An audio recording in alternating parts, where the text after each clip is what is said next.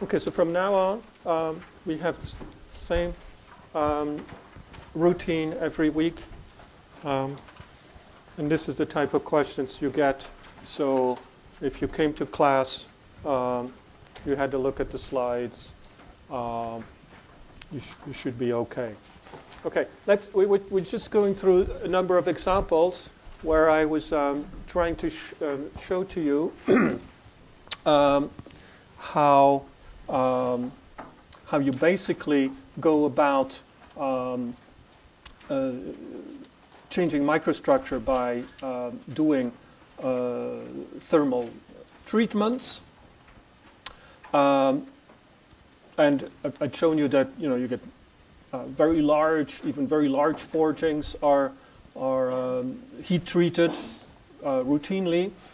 This is another example here where we, for instance, look at a wire rod. Yes, a wire rod, the microstructure of wire rod. Wire rod is used to make ball bearings, for instance. Yeah, it's used for make many other things, but one of the uses is to make ball bearings. When you're making ball bearings, the wire rod you make is a high carbon wire rod, about 1% or so of carbon. So very high amount of carbon. Now, usually it's not produced. The ball bearing is when it's used is very hard material. It's heat treated to make martensite, but that's not the way you produce it. The way you produce it is to make a pearlitic microstructure. Okay, so let's have a look at the way you would look at this thing. So first of all, so you always have to consider the heat treatment, the temperature versus time cycle that you consider.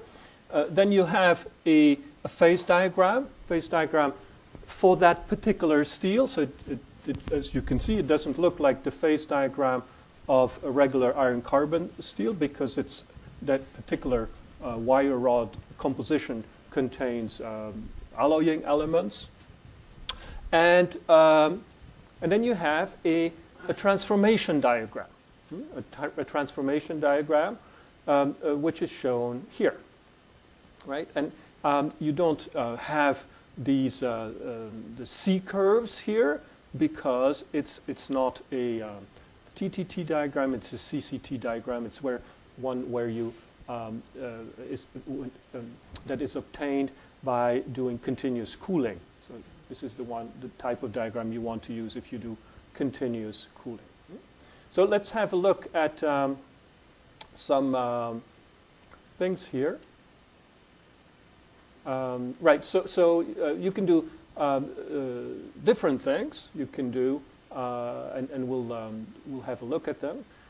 So you can see this is a steel that when you cool down here, the primary phase that you form is cementite. Yeah, is cementite, and then the austenite transforms. That transforms at this temperature here. So we'll look at a first transformation here. So we cool down from from this temperature, from the high temperature, yes, and then we hold it, yes. So this is a linear temperature time curve, right? So when you put this in a logarithmic scale, yes, you instead of having a straight line, you get curved line. Okay, but it's basically the same cooling pattern as in both cases. So I cool down from high temperature relatively fast, and then I hold for a longer time. And so if I look at the transformation diagram here, I can see when I do this, well, nothing happens for a while, and then after about, say, 20, 30 seconds, the transformation starts, and the diagram here tells me I'm going to make perlite. Yes? Okay. All right, so let's have a look at a bit more detail. So first we will do a first cycle. We go from this temperature, 1050, and we cool down quickly to room temperature.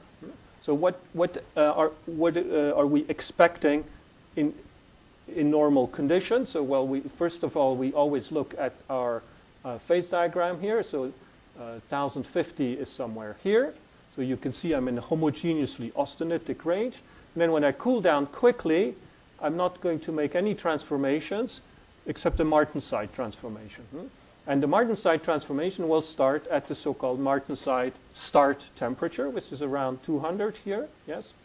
And if I continue to cool down to room temperature, I can see that I'm not leaving this gray band. So the transformation will be partial, yes, because I didn't cross the finish temperature. And you know that the Martensite transformation in steels is not time dependent, it's temperature dependent, right? So, as I didn't cross the MF temperature, I'm going to have a partially transformed microstructure. Okay? So now, is this true? Yes.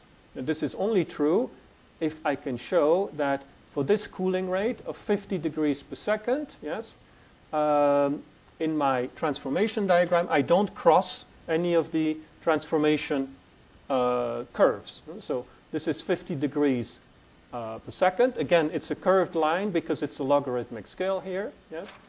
And you see that at this cooling rates, I don't cross the perlite and the bainite transformation ranges, so I get martensitic microstructure. So let's have a look. This is a microstructure. With the microstructure that's martensitic, it's very difficult to see much in the optical microscope. So this is what the optical microscope shows you, and this is so you get better view of what's happening in the SEM, and what you see is some this white stuff here, and then in between here you see what looks like martensite, yes, martensite. And in between the martensite, there's some space here. That's because we have untransformed austenite, yes. And if you notice, also, if you look carefully, there are like white dots everywhere, yes. So the white dots, it's not because you over-etched the sample or something. It tells you that, these white dots tells you that there are carbides there. So that means, you know that when you form martensite, certainly 1% of carbon is very high carbon martensite. The solubility of carbon in ferrite is 0 almost at room temperature. So you have a very high supersaturation of carbon. And during the cooling, even during the cooling, the carbon will have a tendency to leave at the higher temperatures, to leave the martensite. The martensite starts to form at 200 degrees C. That's already high enough to auto-temper. That means the martensite tempers itself. That means, what does it mean? It means carbides precipitate out of the martensite during the cooling. And it's very fine, but you can see it's everywhere. And of course, if you look carefully on there, it's everywhere. These specks are everywhere except in this region here. The black region, there's no specks, no little dots. And the reason is very simple. The carbon is highly soluble in the austenite, so the high carbon content of the austenite doesn't lead to precipitation of carbides. Okay, so let's do another cycle. We just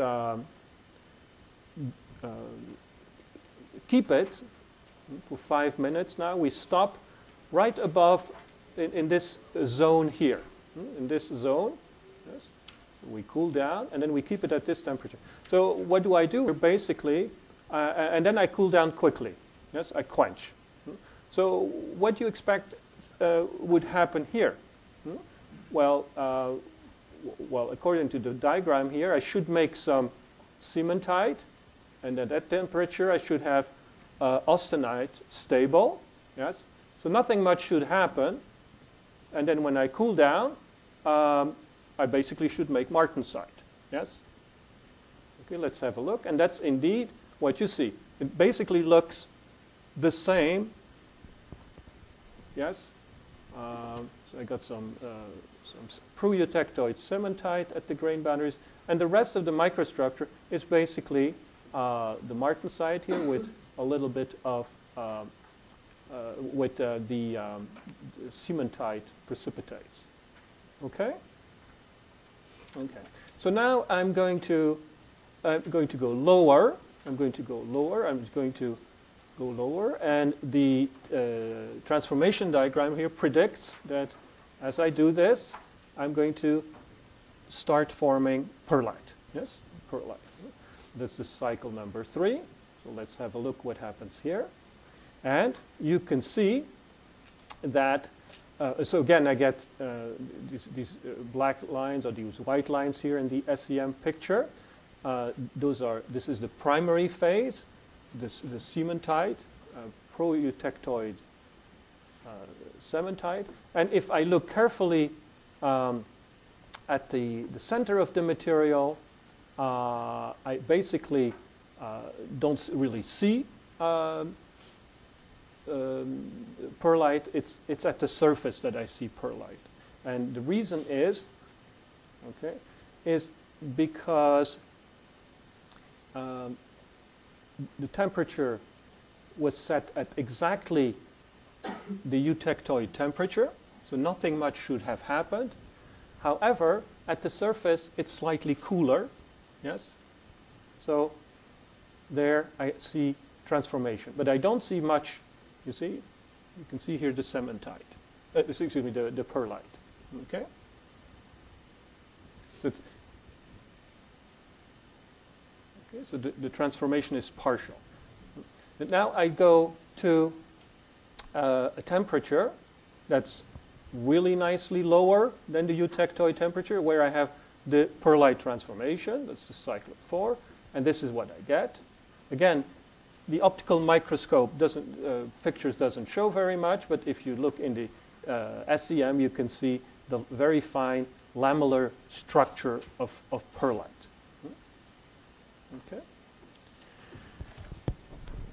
So you always need, if you want to know something or predict microstructures, you need to know, well, first of all, you need to have an exact thermal cycle. Then you need to have an equilibrium phase diagram for that particular composition. And then you also need to have a either a TTT diagram or a CCT diagram, continuous cooling temperature diagram. Yeah, this is a slide. It's in the E-class. It's not very important. It's just I just wanted to make sure everybody knew this. So in the iron carbon phase diagram, we're basically only interested in this part of the diagram, really. Yes, on this. Yeah, and there are very characteristic. There are a number of characteristic temperatures. Yes, and that A1 and A3 temperature. Yes, so the A1 temperature is the eutectoid temperature, and the A3 temperature is the temperature of the transformation here, where pro-eutectoid ferrite forms. It's the boundary between the austenite region and the austenite plus ferrite region. Okay? Right. Now, these temperatures are, in this particular phase diagram, are equilibrium temperatures. Yes? So those are the ones that you will observe for the transformation to perlite and the formation of pre-eutectoid ferrite if you do very slow processing. In practice, that never happens. You always have a cooling rate or a heating rate, yes? And so that's why we make a difference between a E3, a R3, and a C3, yes? When I cool down quickly, yes, the temperature at which the transformation starts, austenite starts to decompose into ferrite plus austenite, yes, is not here, but is here. It's at a lower temperature. So that temperature that we observe, yes, is called the R3 temperature. Yes, so the temperature where the transformation starts during cooling. Yes, at a certain cooling rate. And if I heat up, the same thing. Yes, the austenite will. So I will form a fully austenitic microstructure, not at this temperature, but at a slightly higher temperature. Yes. So this, you get an overshoot, as it were. Yeah. Okay. So that's called the AC3 temperature. Yeah. And so the A3 temperature is not equal to the AC3 and AR3 temperatures. Yes. Okay. Right. The C comes from the C of chauffage, which is French for heating, and R comes from refroidissement, which is French for cooling. Yeah? So don't get it confused, because obviously the C here isn't the C for cooling. It's the French C for heating. Okay, and similarly the AE1 temperature and this line here, these temperatures here, yes, this ACM temperature, that's CM stands for cementite, yes, that's the temperature at which cementite precipitates out of austenite, yes. Yes, you have a heating and a cooling temperature where this line occurs. Yes. Well, if we have an A1 and an A3 temperature, do we have an A0 and an A2 temperature?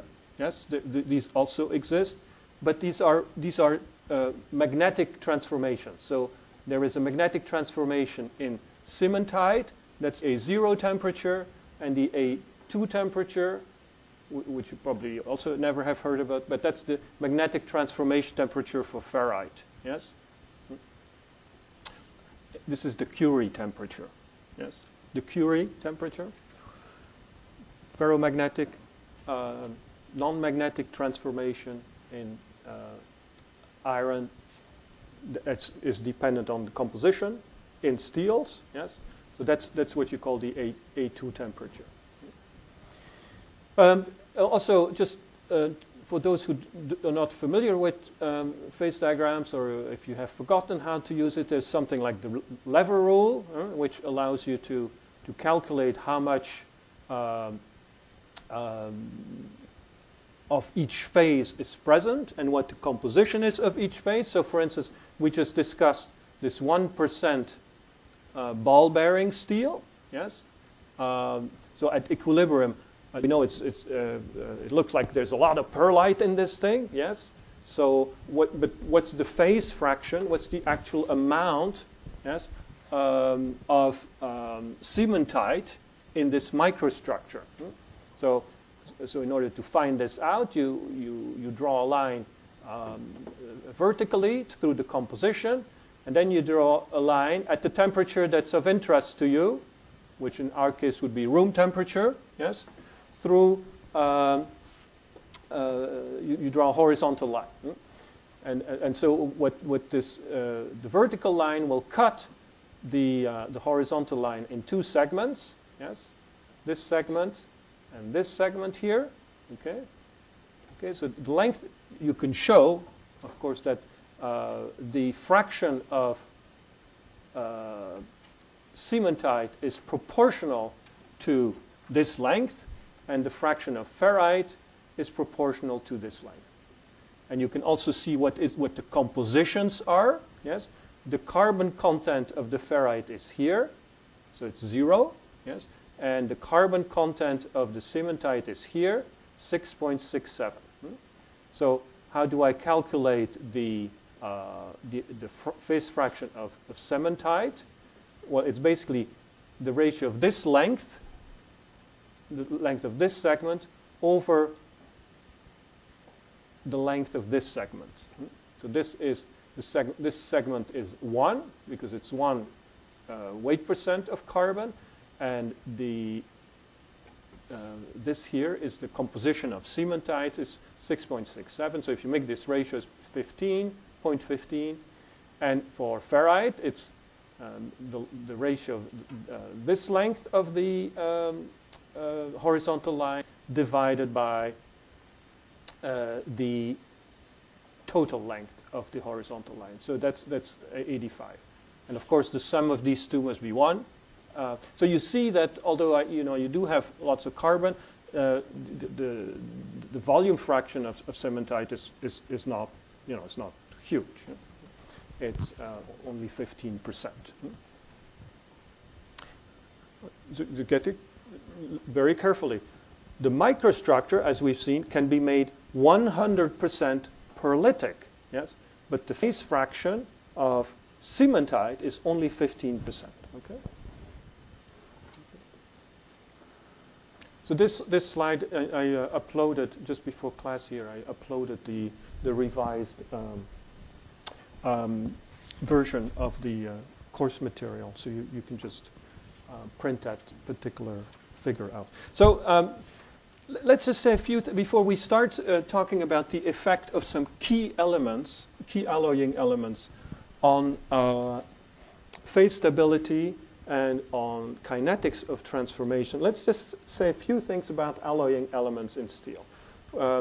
If you're not familiar with steels and you get the compositions of steels, yes. First time I was confronted with steel compositions, the people in the plant would give me sheets of paper with 30 to 40 elements.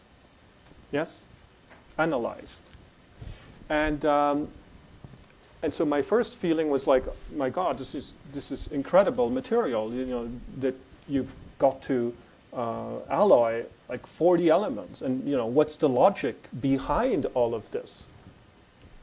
Well, one of the reasons you get so many elements when you ask them from people for a steel plant is because they analyze for these elements. It doesn't mean that all these elements are actually alloying elements. Many of these elements are just there because they're in the ore, and they end up in the ore or in the basic starting materials, and they end up in your steel as a consequence. And some elements must be tracked because even though they're not added and their concentration is very low, they may have negative impact on the properties. So they're measured. You track them as a way to control the quality of your steel. Yes. So let's now look at from the point of view of designing a steel. Do we really need the entire table of Mendeleev to understand steels? As a matter of fact, no. There are actually relatively few elements that we play with when we make steels. Okay, so this is what I'm going to try to explain to you. So this table of elements. This is iron, very central place here. Yes, and these are, if you really look at what's important for steels. These are the elements that are of importance to steel. So in this set of elements, there's some basic, what I would call basic alloying elements. Yes, carbon, aluminum, silicon, manganese, and calcium. These are elements that are in the steel because we tend to control them. We tend to want to have a certain level of carbon content, aluminum content, silicon, manganese, and calcium.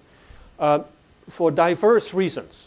For instance, calcium ends up in the steel because, not because of the properties of the steel, it's because we want to do, it comes from the calcium treatments. We do calcium treatment to give the inclusions, oxide inclusions in the steel, certain properties, so we add the calcium for that reason.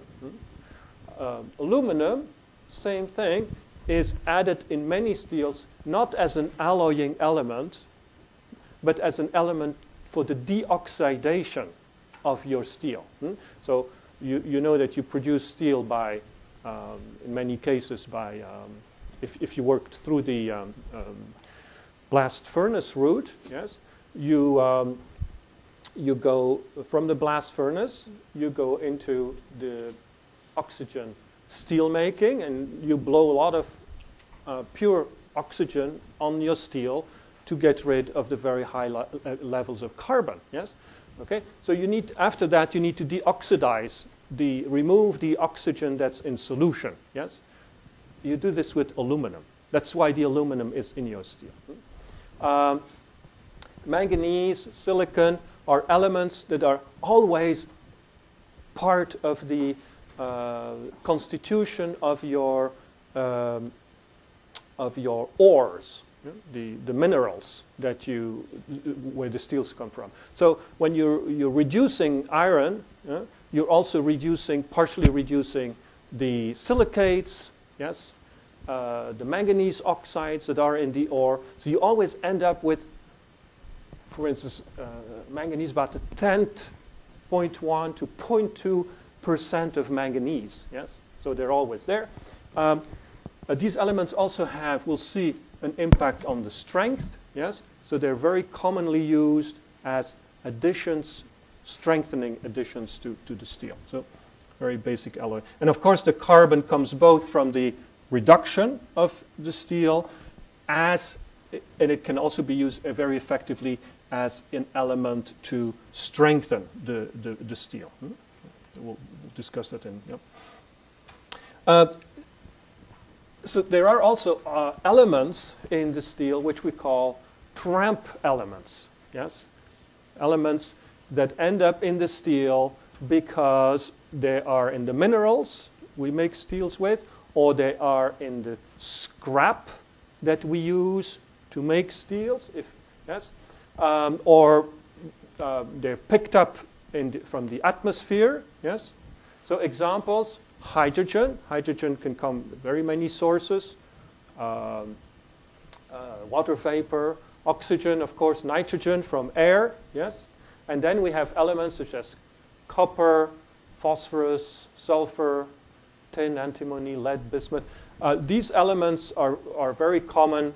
For instance, copper is very much used in all kinds of wiring.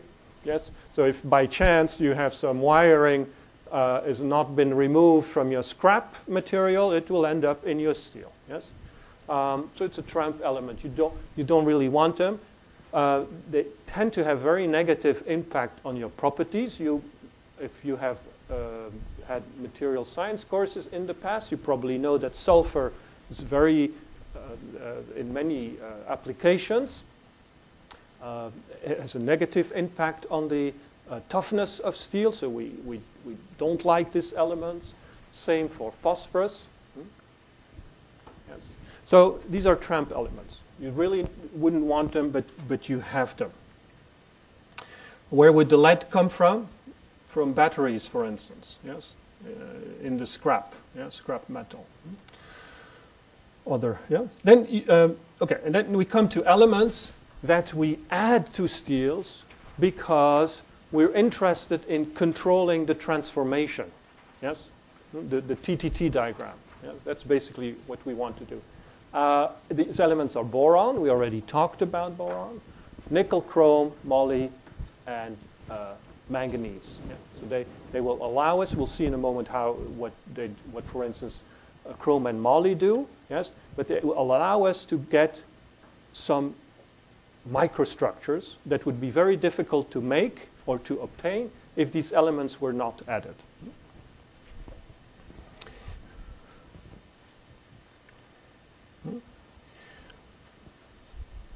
There are many reasons why certain elements are added. Yes. For instance, if I go back. Yeah. So, for instance, let's just focus here just for a second on chromium. Yes. So, chromium is an element that I will add to control transformation. What I mean here, transformation is a transformation of gamma to alpha, or the decomposition reactions, or to bainite. But I see here special alloying additions. To see, I see chrome again here. Yes. What is the meaning? If I add a little bit of chrome, chrome will have an impact on the transformation behavior. If I add a few percents of chrome, yes, then chrome will start forming carbides. Very hard carbides, yes. And so we use these carbides of moly, chrome, tungsten, yes, because they're very hard carbides. They're much harder than cementite, yes. And we will use this to make tool steels, yes, tool steels with very hard carbide particles, which makes them wear resistance. We'll see in one of the coming lectures that titanium, vanadium, niobium are very often added to high-strength steels because they gave me very small precipitates, and it also gave me a large volume fraction of very small precipitate. And the amounts we have to add to get this precipitation is not very large, so we call these microalloying additions. Cobalt, copper. Copper is, for instance, added to do precipitation hardening. Yes, additions. Yes. Lead and sulfur, which I had just said to you are elements we consider tramp elements. In certain cases, they are added to facilitate machining. Yes, in particular, sulfide compounds are used to. So there are situations where you add a lot of sulfur. Yes, and there's nothing wrong with that. Actually, it improves matter during machining of parts. And we'll talk about this. And phosphorus, again, very often we'll hear people say, well, you don't want any phosphorus because it's an embrittling addition. But there are cases where we do add quite a substantial amount of phosphorus because it has a very high strengthening effect. In general, also on the left of iron here, these compounds here, titanium, tungsten, niobium, are carbide-forming elements.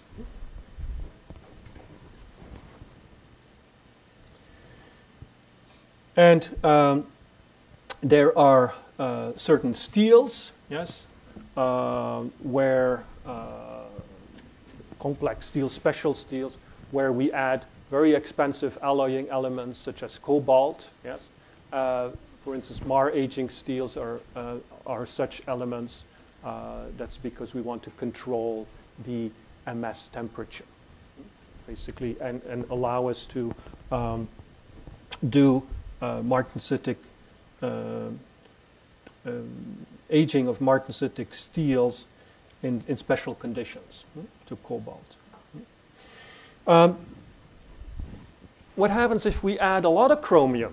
Not 0.5% or 4 or 5%. When we add 10% and more, yes, we make stainless steels. Yes, then so in stainless steel, we're not really interested in transformation. We're not really, although it has an impact, of course, we're not really interested in carbide formations. Actually, we don't want carbide formation. But we're interested in corrosion protection. Yes? Same with molybdenum in stainless steels. We're basically interested in corrosion protection. You probably heard about chrome nickel stainless steels. Yes? Nickel is added, and nitrogen is not added for corrosion resistance reasons, but to stabilize austenite. Yeah? So these are austenitic stainless steels. You see nickel.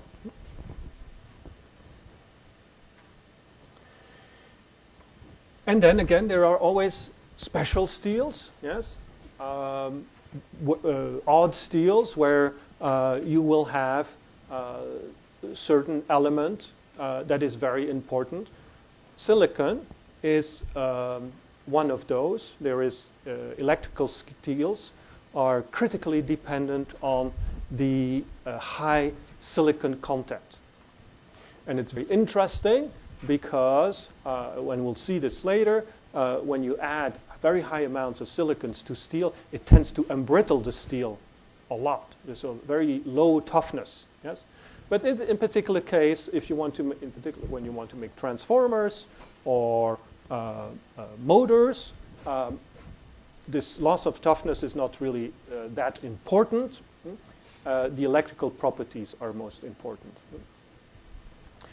And you'll ask yourself, why do we add silicon? We add silicon in order to control resistivity in these materials. It's basically not really for the magnetic properties, but for the electrical properties that silicon confers to steel. Okay, so now let's look at a handful of important elements.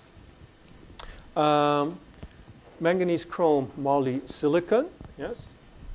Let's first start with manganese. So, see two things. You're always interested in what does a compound do to the stability of a phase, alpha or gamma, and what's the effect on the transformation kinetics. Okay, that's what. And we're again interested in the iron-rich side of the phase diagram. So okay, so this is the top line here is the iron-carbon phase diagram. So you can see as I add 1%, 2% manganese, this temperature goes down. The eutectoid temperature goes down. In other words, the austenite stability phase region expands. So we call this element a austenite stabilizer.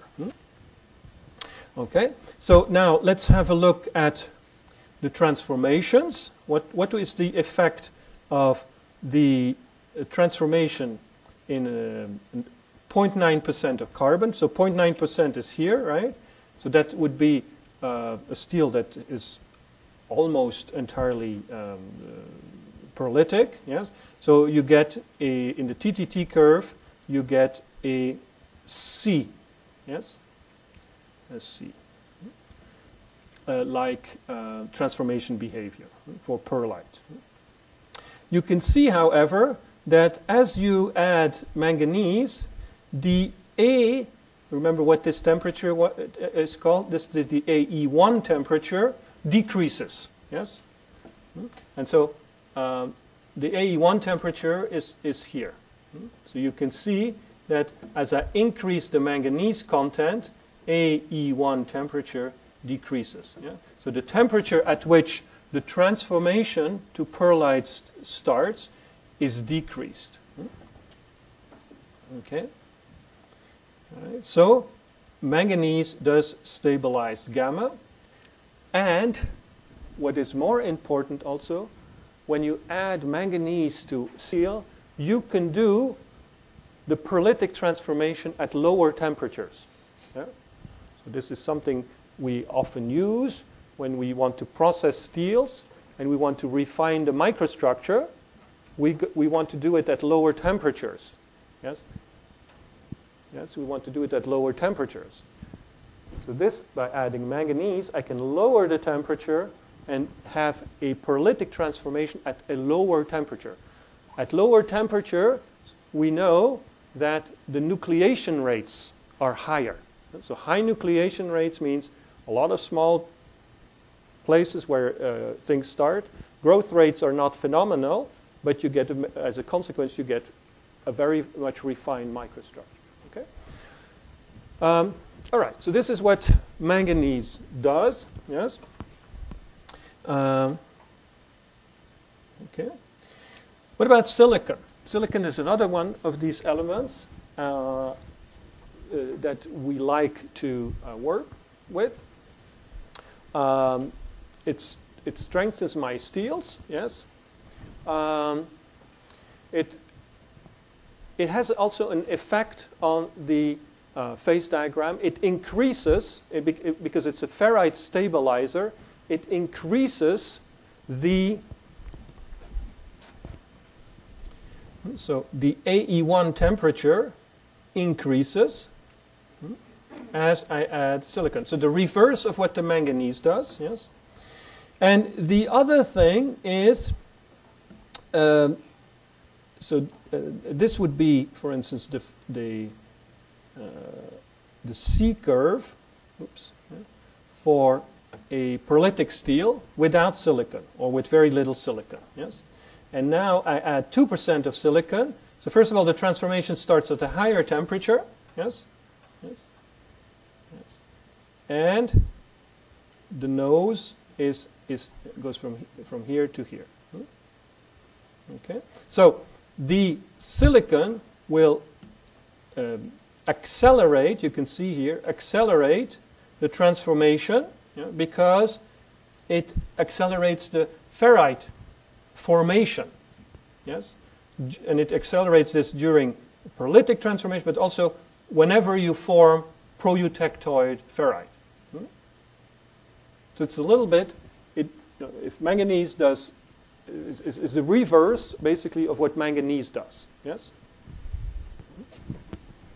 Silicon has also another important aspect,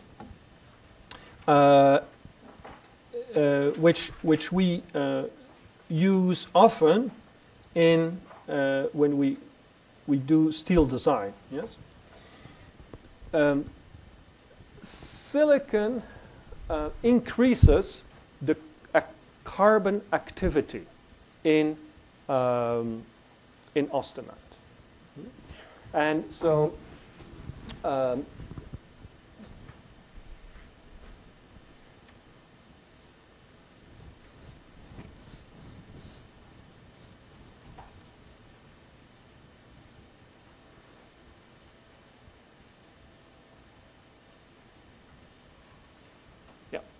So, and you can see the effect here. So manganese, nickel, not much effect. Silicon, increased carbon activities, and phosphorus. Why is this important? When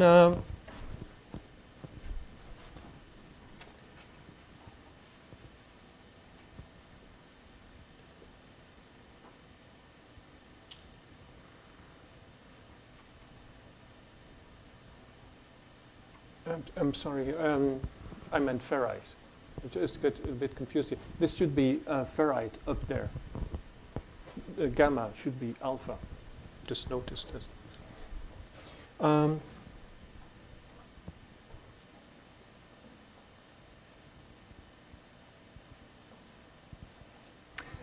Right. So how does this?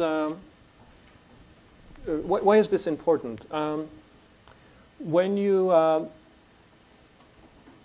When you have diffusion, yes, diffusion.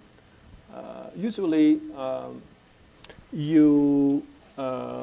we think about diffusion as the result of atomic motion in a concentration gradient. So for instance, this is carbon, the carbon content in this position, 1, and here the carbon content in position number 2. Yeah? So if I show you this, you'll say, well, there'll be this. If this is the case, there'll be a flux of atoms from here to here, which is proportional to the diffusivity, yeah? And then times if this distance is x or delta x, it's delta c over delta x, yeah? And that's basically Fick's law. Yeah? It's actually not correct. Diffusion is the result of atomic motion in a free energy gradient. Yes, so it's actually what is important is the free energy of carbon in position 1 and in position 2. Yes, and this free energy is a function of the activity of carbon. Yeah. Okay. You know this from this formula. Mu is mu0 plus RT ln activity. Yeah? Okay, so it's the free energy that actually is important. So for instance, what's the effect of increasing the activity of carbon? So say for instance I make cementite. Yes, cementite.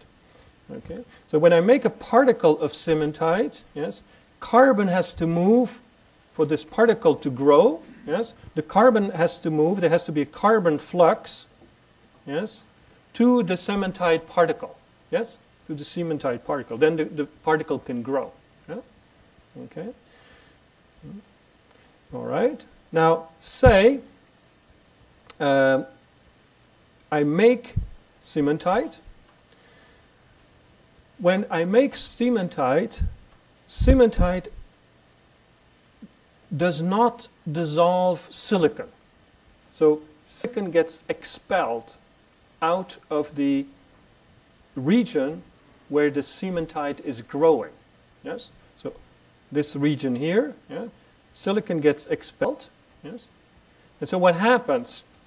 I have a gradient of carbon, concentration gradient that looks like this. Yes?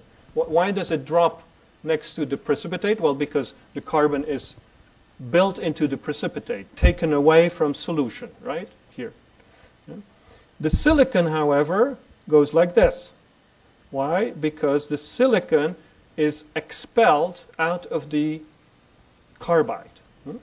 Okay, so next to the growing particle, this carbide particle, I have a high silicon content.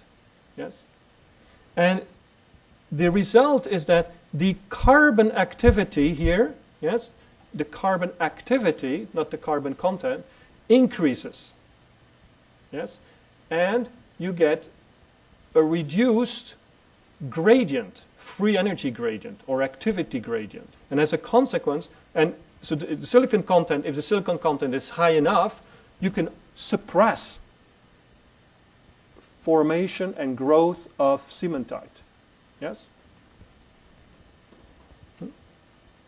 Okay, so so silicon can be used to suppress cementite formations in condition where you'd expect cementite to form. Yeah?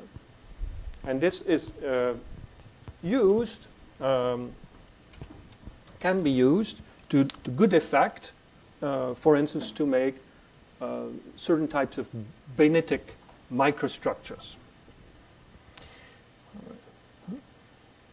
Okay, what about the chromium content? Well, let's have a look first at what the chromium does to the iron-carbon phase diagram. You can see that on the iron-rich side there's not much happening.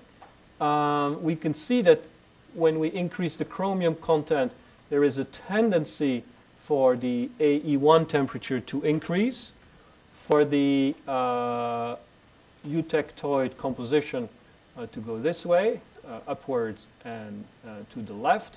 So it's an element that is generally considered to be a ferrite stabilizer. Yes? Okay. Let's have an from looking at this phase diagram. Yes? Let's have a look at what it does to transformation kinetics. Okay? So let's have a look at this particular transformation diagram. It's not a TTT diagram, it's a CCT diagram.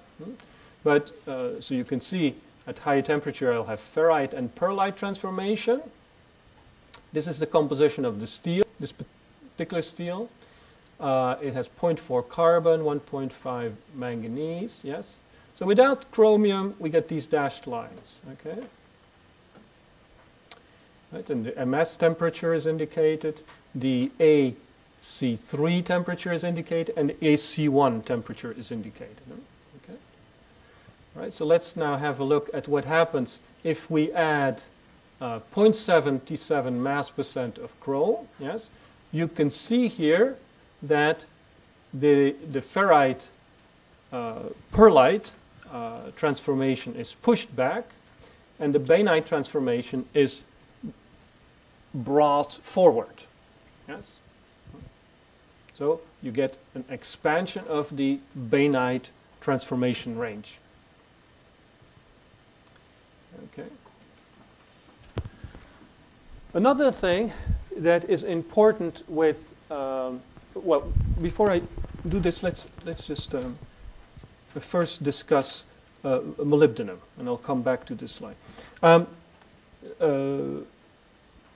Molybdenum in general will delay diffusional transformations. Yes, that means pearlite transformation typically, and it will have a big impact on the bainite transformation. In particular, it will expand the bainite transformation range. So here you can see an example here of a calculated TTT diagram for a 0.55 carbon steel with 0.8 moly and with 2% moly. And you can see that the bainite transformation is promoted. The ferrite and the pearlite transformation is suppressed. So let's have an example here with this TTT diagram on the next slide. So first what you see is a iron 0.4 carbon steel. Again, AC3, AC1, BS, MS. Temperatures. So now we have a look at what happens when we add 0.3% of moly. You see the transformation of ferrite and pearlite is very much suppressed. Yes,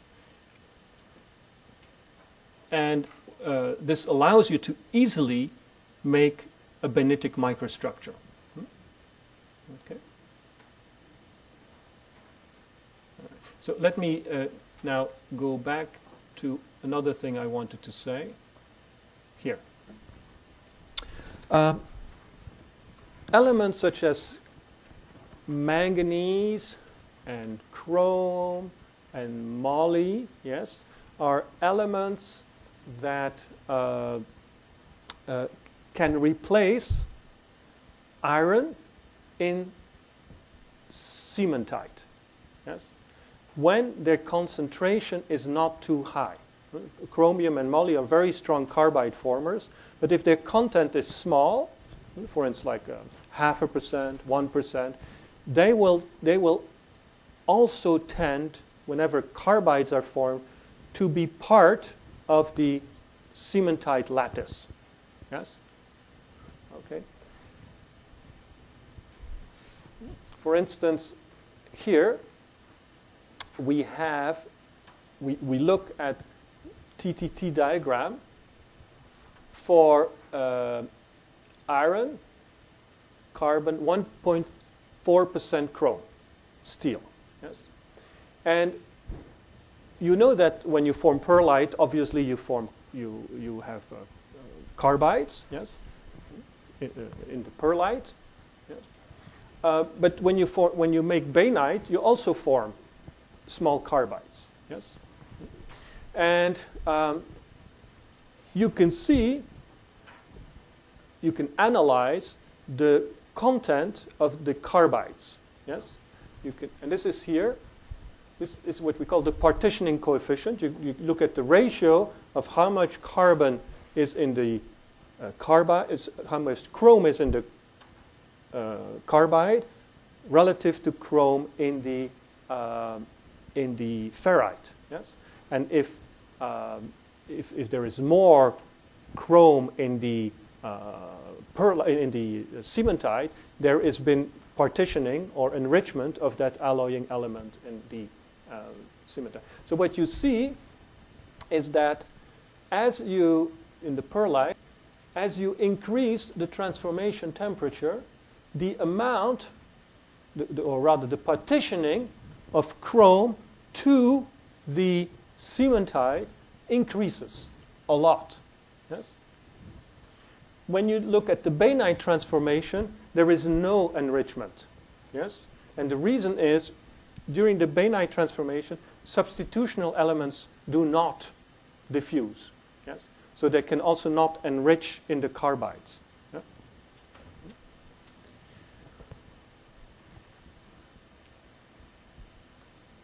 Okay, so and this is what you often observe is that, you know, the moly, the chrome, the manganese are also partially present in the carbides.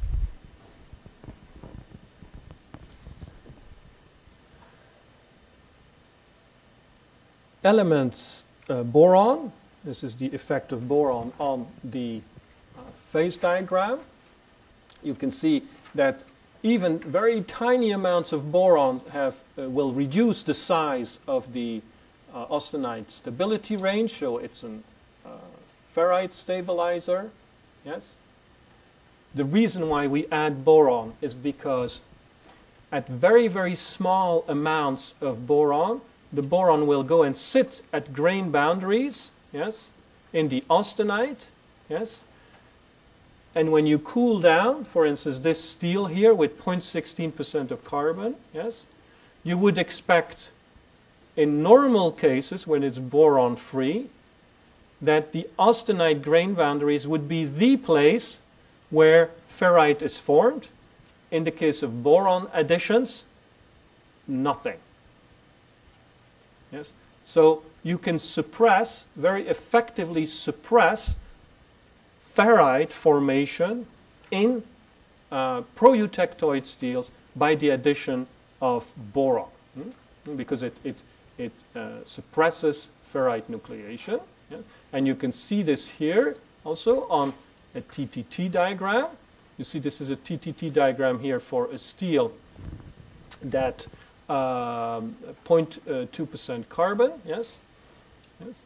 So the top one does not contain boron.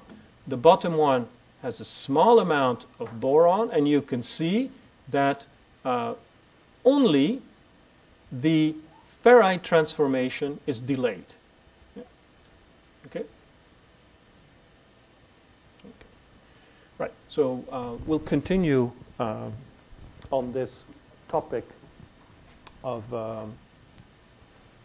composition, effective composition on microstructure and on next Monday. Okay?